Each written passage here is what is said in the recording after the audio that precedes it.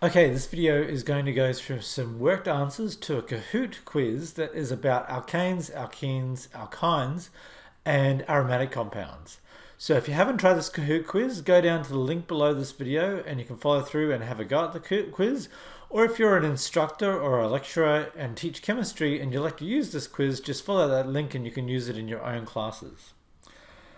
So the first question in this quiz is about identifying hybridization states. So that we know that carbon, to satisfy its octet, would like to make 4 bonds. If it makes 4 single bonds, it's going to be sp3 hybridized. If it makes 1 double bond and 2 single bonds, it's going to be sp2 hybridized. And if it makes 2 pi bonds and 2 single bonds or sigma bonds, then it's going to be sp hybridized. So think of it as we take out 2 s orbitals and then our 3 2p orbitals, and the carbon atom can have a sort of a choice about which of these it uses in bonding to the other atoms around itself. If it has 4 atoms that it wants to bind to or form bonds with, then it's going to need to use all 4 of those atomic orbitals to form those bonds. And so if we have 4 bonding partners, we're going to have sp3 hybridized. And you can see if we have 1 s orbital and 3 p orbitals, overall there's 4 atomic orbitals going in to make the hybrid molecular or the hybridized orbitals, and so therefore we're going to have 4 hybrid orbitals to get into bonding with each one of the other atoms. If we only take 3 of those, so 1 2s orbital and 2 2p orbitals, then we're going to end up with sp2 hybridized. Overall, there'll be 3 hybridized orbitals, and we'll be able to make bonds to 3 atoms, and we'll have a p orbital left over. So there'll be a p orbital left over to make pi bonds with one of those other atoms. I'll do a different color for this. If we just have 2 of the atomic orbitals hybridized, we'll take the 2s and 1 of the 2p, and we'll end up with sp hybridized. And there'll be 2 sp hybridized orbitals, so we can make bonds to 2 other atoms, and we'll have 2 times 2p orbitals left over that are orthogonal to each other and can each engage in pi bonds with another atom. Okay, so really this all boils down to the fact that we can spot hybridization in neutral molecules that have all of the octet rule for all of the elements met. We can spot what hybridization the atoms are by just counting out the number of atoms that are bonded to that carbon. So if we look at C1 in this case, we've got a carbon atom here that is singly bonded to one carbon atom, singly bonded to another atom, an oxygen, and then doubly bonded to this oxygen. So there's only 3 bonding partners for this carbon atom, and so we must have used sp2 hybridized orbitals on that carbon to form those 3 bonds. On the other hand, this carbon here, we have just 1 carbon atom here and 1 carbon atom here bonded to that carbon. There's no other elements bonded to that carbon, so there's only 2 bonding partners, and so to get 2 hybridized orbitals, we're going to have a situation where we have sp hybridized carbon atom. And the question doesn't ask you about this, but the C3 position is also sp hybridized because it's also part of a triple bond and just has 2 other atoms that it's bonded to. And then finally, the C4 position at the end of the chain here, okay, it looks like it's only making 1 bond. We only draw a line going from this terminus to 1 atom. However, we know that to satisfy the octet rule for that carbon atom, we must have 3 other bonds. And when we see a line terminate like that, there's an implied number of hydrogens that then adds up to satisfy the octet rule for that carbon. So that means that that carbon atom has 1, I'll draw these in red, 1, 2, 3 hydrogens. So overall it's making 4 bonds. And to get to 4 bonds, we must have sp3 hybridized. It's got 3 bonds to hydrogens and 1 to a carbon atom over here. Okay, so we've got sp2, sp, and sp3. And that is this answer here, the green square. Okay, question 2 asks us about how these two molecules are related to each other. So the first thing we need to do is to work out the molecular formulas, because for the molecules to be isomers, they must have the same molecular formula. So let's count up the carbons first. We've got 1, 2, 3, 4, 5. So it's C5. And then let's leave the hydrogens to last, because we can easily count up the oxygens. There's just one oxygen atom.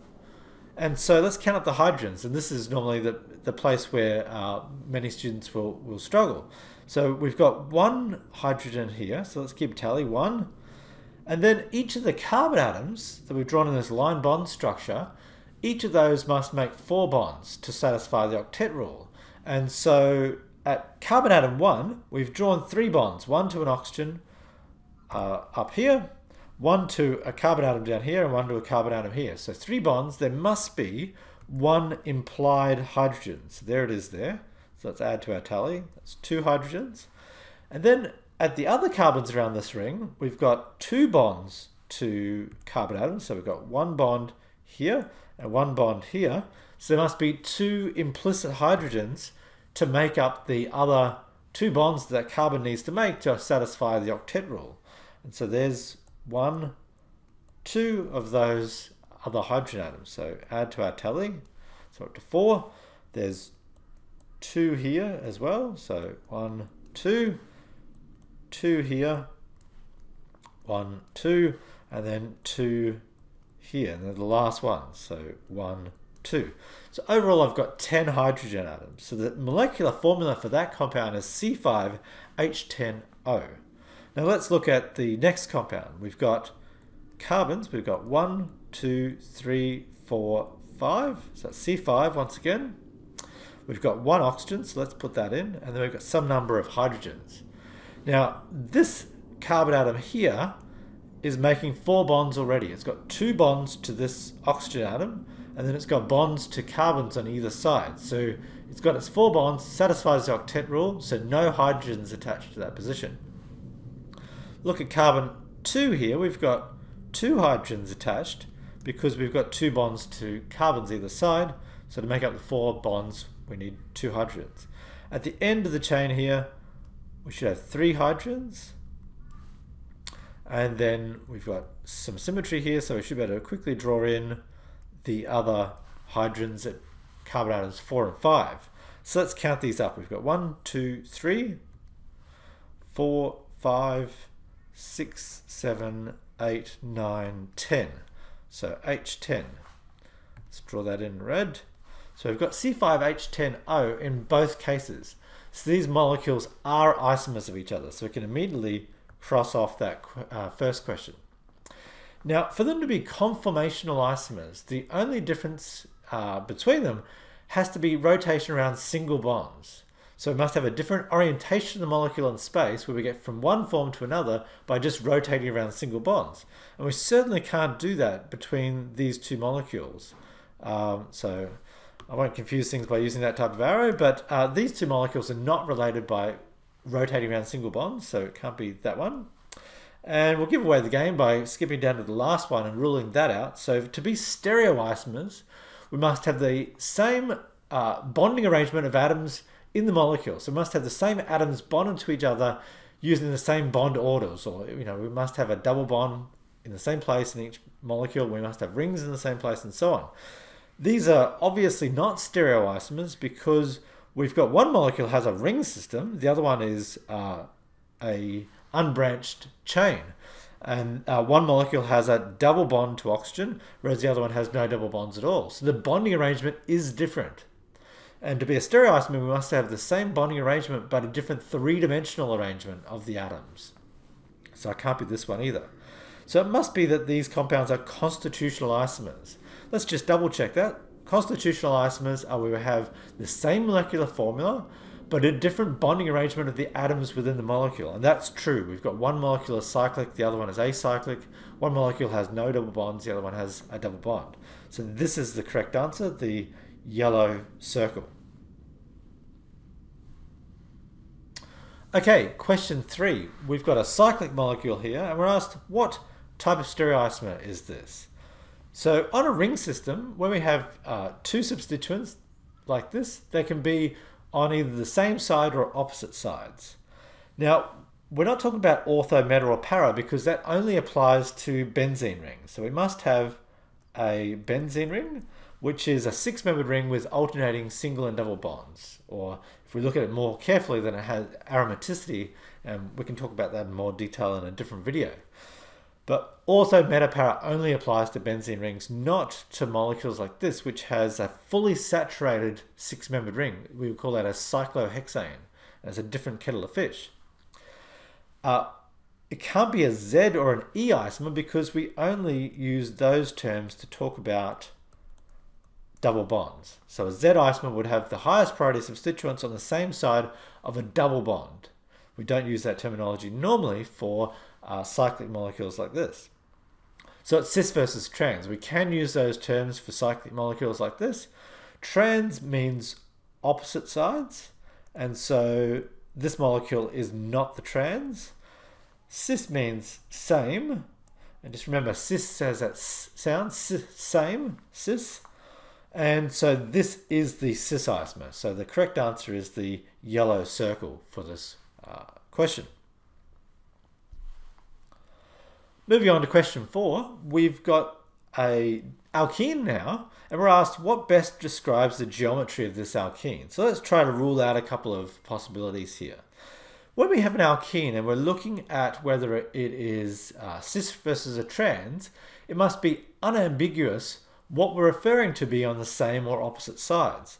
So we can only use cis and trans where we have di-substituted compounds like this or like that. So really we're talking about the methyl groups on the same side or are the hydrogens on the same side. So at either end of this alkene we've got these two substituents that are either on the same side or the opposite side to these two substituents in an unambiguous way. And really it's about whether we have non-hydrogen substituents. So in this case we've got a di-substituted double bond. We call it di-substituted because there's two non-hydrogen substituents. So cis or trans is only applicable to these di-substituted alkenes. So it must be either E or Z. Now there's a trick in this question, is the alkene is drawn in an unusual way. More often in textbooks, lecture notes, and online you'll see double bonds drawn like this or maybe like that. And I've deliberately drawn the alkene vertically to expose a common misconception when assigning E or Z to an alkene geometry. And the common misconception is we have to be really careful when we split the molecule into halves, how we split the molecule. We have to split the molecule so that we look at one side and then the other, where we're looking at one carbon atom of the alkene versus the other carbon atom of the alkene. So we're not looking left and right because we could be drawing the molecule vertically and then we're looking at top versus bottom. And that's the case in this molecule here. So if I use a different color, we're going to split the molecule so that we look at one carbon atom of the alkene, so that's here, versus the other carbon atom of the alkene after we've assigned a priority at each of those carbon atoms in turn. So we're only going to look at the top half first. So that top half of the molecule there, we're looking at the substituents attached to this carbon atom here, and we're assigning them to higher versus lower priority. So we know that chlorine has a higher atomic number than carbon, and so the higher priority, and we'll just use 1s and 2s, 1 will be chlorine and 2 will be carbon. Okay, now I'm going to use a different color now. For this carbon atom here, we then look at that carbon at the other end of the alkene and we say, well, what is the order of priority of those two substituents? We've got a bromine versus a hydrogen. Bromine is a higher atomic number than hydrogen, and so that must be the higher priority, and the hydrogen is the lower priority. Now that we've assigned priority to each end of the alkene, then we look across the double bond from a different vantage point. So now we're going to look at the double bond where we look at it like this, where the axis goes from one carbon to the other carbon of the double bond. And we look, is the highest priority substituent on one end at the same side of that axis as the highest priority at the other end? And they are. So the the chlorine and the bromine are the highest priority substituents, and they're on the same side, same as that z sound. And so I want you to think of a z and a s and a cis, same. And so this is the Z compound. So that is the correct answer, the blue triangle. And the E is incorrect. So just remember how to split the molecule. We split it so that when we assign priority, we're comparing the two substituents attached to one carbon atom of the alkene versus the two substituents attached to the other carbon of the alkene. A very common misconception about doing this is if I draw the molecule that way, some students will look at that and say, well, I've got a chlorine here and a bromine there and a methyl group there and a hydrogen there, and then they're going to split the molecule this way.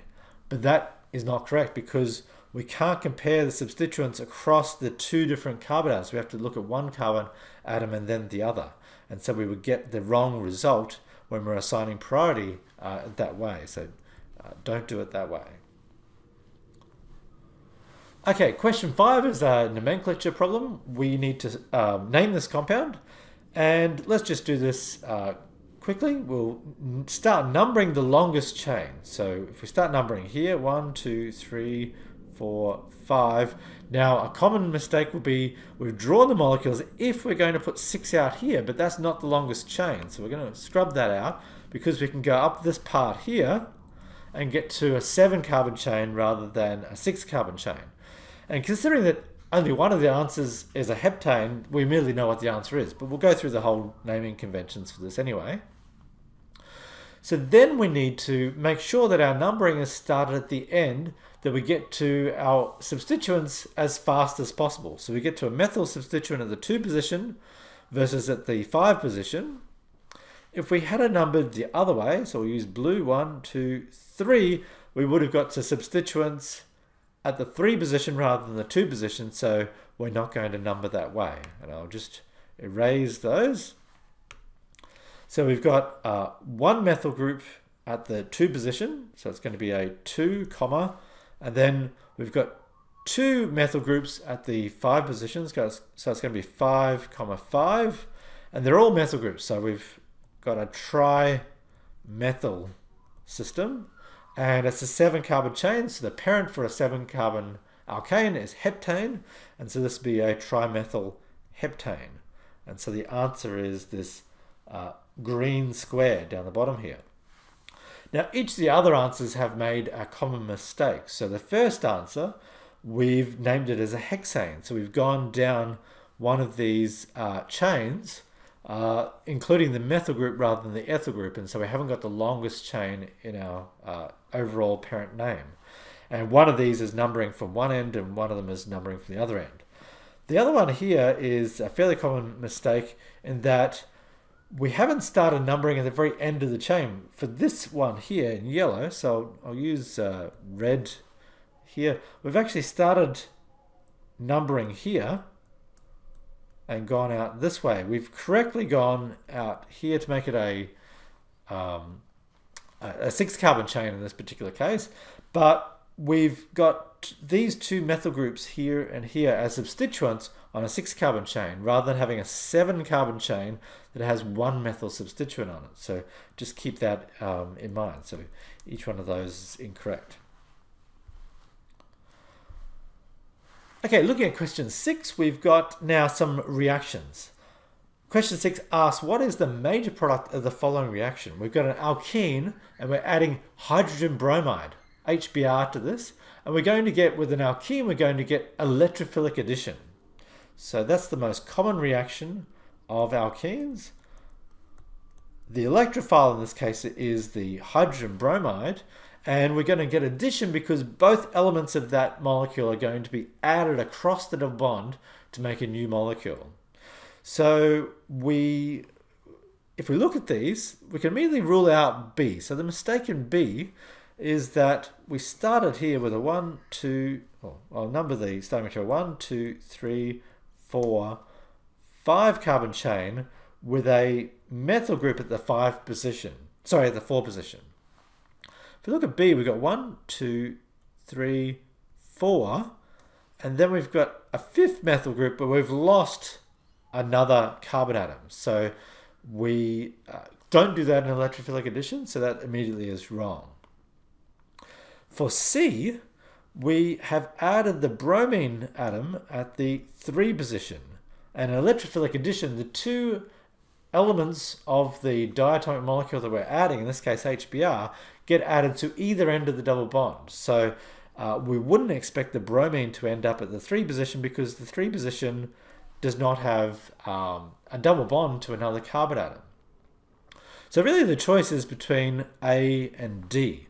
So we could add the hydrogen to this end of the double bond and the bromine to this end, or we could add the hydrogen to this end, and it's not drawn because we normally draw the molecules with implicit hydrogens, and then the bromine at this end. And there's a particular rule known as Markovnikov's rule. So Markovnikov's rule, bit of a mouthful, but his rule lets us decide between these 2 possibilities. So, and the rule states that the hydrogen will add to the less hindered end of the double bond. Or less substituted is more accurate. So we'll say the less substituted end of the alkene. So if we look at this molecule, when we talk about substitution of an alkene, we're talking about how many non-hydrogen substituents are attached to the carbon. So this end of the alkene has 2 implicit hydrogens, and we would call this a unsubstituted alkene. We don't care that it's doubly bonded to a carbon at the other end because to be an alkene, it has to have that. We're only looking at its other 2 substituents. They're both hydrogens, and so we call this an unsubstituted alkene. Whereas carbon atom 4 here, we have a carbon-based substituent here and a carbon-based substituent here attached to that carbon atom. So there's 2 non-hydrogen substituents, and so we would call that a di-substituted alkene, or di-substituted carbon within that alkene. Sorry, so that nomenclature should be slightly different. We should call that an unsubstituted carbon atom of the alkene. Slightly different to talk about the substitution of the overall alkene. So that's a di-substituted carbon. Okay, so the hydrogen will add to this position over here. So we're going to end up with a hydrogen here, and therefore the other element, the bromine, must add to this end over here.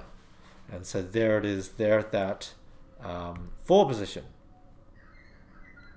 There's our numbers. Okay, so A is the correct answer and D is the anti-Markovnikov product. It will probably be formed in some amount, but it will not be the major product of the reaction. So the answer to this question is the red triangle, A. Looking at question 7, we're asked, what is the major product of the following reaction? We're adding bromine across this double bond. So like question 6, it's an electrophilic addition, but now it's not hydrogen bromide, it's Br2. So we're going to add bromine and bromine to either end of the double bond. So we can immediately rule out C and D. D is a substitution reaction. We've got implicit hydrogens here, and we've substituted those for these bromines while keeping the alkene intact. And that is not an addition reaction, it's a substitution. So that doesn't happen. And the addition of bromine occurs such that we add the bromine to either end of the alkene. This is adding the bromine to just one end of the alkene, so that's not correct either. So then we've got a choice between cis and trans. So we've got different stereoisomers, and to be more precise, these are diastereomers, different three-dimensional arrangement where they're not mirror images and they're not conformers of each other.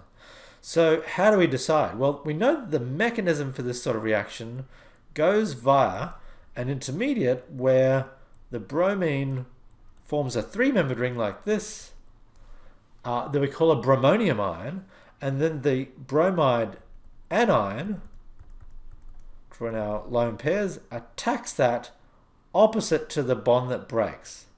So for that to happen, the bromine, if I've drawn the bromonium ion with the bromine going down, the bromine Br minus bromide anion must come from the top face, and so the bond will be to the top face of that molecule. So we'll end up with something that looks like this, where the bromine that was originally added was on one face, and the second one that came in is on the other face. So we've got opposite, so that's the trans. Okay, and that corresponds to B. So B is the correct answer to this question. Now, to be really precise about this, we would say that we also get the enantiomer. So we might say ent for enantiomer, because we could start with the bromonium ion being like this, which is actually just exactly the same thing flipped, but we can imagine it otherwise as being the bromide anion attacks from the other end, and we would end up with the opposite enantiomer of the product. So don't worry about that too much at this stage, but just be aware that when we get achiral molecules reacting with achiral reagents, we're going to end up with equal amounts of enantiomers when we form a chiral molecule. Question 8, we're looking at the stability of carbocations, and this relates a little bit to question 6 where we looked at Markovnikov's rule. Markovnikov's rule is the result of carbocation stability, and carbocation stability can be estimated through a rule where we say that the more substituted the carbon bearing the positive charge, the more stable that carbocation. So the order of stability is going to be that tertiary carbocations are more stable than secondary carbocations, are more stable than primary, and they're more stable than methyl carbocations. So how do we know whether a carbocation is tertiary, secondary, primary, or methyl? We look at the carbon with the positive charge. So here it is here, here it is here, here it is here, and here it is here. And we look at the number of non-hydrogen substituents. Now, a little wrinkle about carbocations is that we do not have a full octet of electrons around a carbocation carbon. We've got a carbon with just 1, 2, 3 substituents and a vacant p orbital. Each of those substituents is singly bonded, so we've got a pair of electrons in each one of those bonds. So we actually only have 6 valence electrons around a carbon that is part of a carbocation. And so when we look at A, we've got, let's do this in blue, we've got 1, 2, 3 non-hydrogen substituents or alkyl groups. So that 3 non-hydrogen substituents means that it's a tertiary carbocation. For B, for that carbon to have 3 partners and a vacant p orbital, it has 1 carbon substituent, a second carbon substituent. Don't worry about what else is bonded to that carbon. We're only worried about the first atom we bump into. And then it must have an implied hydrogen there. So it's 1 hydrogen and 2 non-hydrogen substituents. So we have 2 non-hydrogen, so that's a secondary carbocation. This one is just the same sort of thing. It doesn't matter what is happening up here. We've got a carbon. Don't worry about what it's bonded to. We've got a carbon, and then to satisfy that 3 bonding partners it must have, we've got a bond to a hydrogen that is implicit, and so therefore this is also a secondary carbocation. Finally, this one here, now it's really a common mistake that's really commonly made, is that students will mistake this for a tertiary carbocation. This carbon atom that has the positive charge only has 1 carbon-based substituent or one non-hydrogen substituent. It doesn't matter what else that carbon is bonded to. These things out here do not matter in terms of assessing the stability of the carbocation carbon. So therefore, that carbocation carbon must have two hydrogens that are implicit as drawn. So it's got two hydrogens and one non-hydrogen substituent. So therefore, it's a primary carbocation and extremely unstable. So by far the most stable out of these is A, which is this first one here, the red triangle. That's the correct answer. Question 9. What will be the major product of this reaction? So now we're looking at electrophilic aromatic substitution. So EAS, we could abbreviate that, electrophilic. So we're still talking about reagents that are electrophilic, similar to addition to double bonds, but now we're doing them on aromatic molecules. And aromatic molecules have a certain stability that is associated with having that aromatic pi system. So electrophilic aromatic substitution, because of that stability of the aromatic pi system, instead of doing addition reactions, they will do substitution. So we'll get one of these hydrogens that is attached to the aromatic ring, and we'll substitute it for another group. So here in compound A, we've substituted a sulfonic acid for that hydrogen. In B, we've substituted a chlorine atom for that hydrogen. In C, we've substituted a nitro group for that hydrogen atom. D, we can immediately rule out because in that molecule, I've sneakily drawn in one hydrogen, but and which we wouldn't normally do, but I'm trying to trick you here. There's another hydrogen that's implicit in this structure. If it's neutral, we must have a fourth bond for that carbon atom, and so it must be a hydrogen atom. And for a fourth bond at this carbon, we must have a hydrogen atom as well. So overall, this is an addition reaction product, and they don't normally occur with aromatic molecules because you lose the aromaticity by breaking up that pi system. So then we got a choice between A, B, and C. A sulfonic acid, we would do that reaction with fuming sulfuric acid. So that product would occur from treating benzene with fuming sulfuric acid. But we've got nitric acid in the mixture here as well, so that can't be the product. Put a chlorine in, we would normally use chlorine, and then because the molecule's aromatic, we need some extra oomph. We need a catalyst to make the reaction go. And the most common catalysts are iron, 3 catalysts like iron trichloride. So it's not that one, they're not the conditions. It's C. The classic conditions for nitration of an aromatic molecule are nitric acid and sulfuric acid. And under those conditions, we get a really highly reactive electrophilic species that will react with the benzene ring to make an intermediate, and then that intermediate loses a proton to regain aromaticity and to give us our nitrated product. So the answer to this one is the yellow circle, C. Now for our final question in this set of Kahoot questions, question 10, another reaction. What is the major product of the following reaction? We've got benzene reacting with this acid chloride, and we've got iron trichloride as a catalyst. And these are the conditions for a Friedel-Crafts reaction. And there's two types of Friedel-Crafts reactions. There's alkylations, where we put an alkyl group on. So this is an alkyl group. So that would be a Friedel-Crafts alkylation product, but it's not that. We don't have a alkyl chloride, we've got an acyl or acid chloride.